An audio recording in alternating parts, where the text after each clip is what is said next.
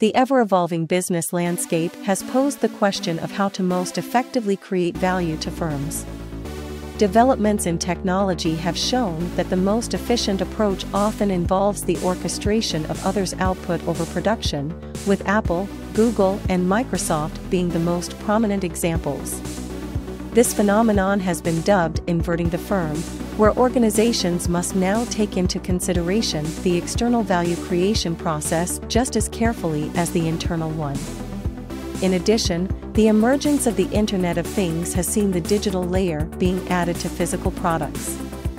This is evident in the Open Automotive Alliance's mission statement, which is committed to collaborating and creating a common platform. The theory behind this stems from the fact that digital innovations are reusable, which facilitates knowledge spillovers, and information is non-rival. In the Changing Foundations series by HKH Consulting, I will take a closer look at how platforms are inverting firms across corporate level and across different functions, such as marketing, finance, HR, and operations, using various real-life examples. The purpose of the Changing Foundations series is to try to convince you that the changes in the internet economy today are as momentous as the changes in the industrial economy a century to 120 years ago.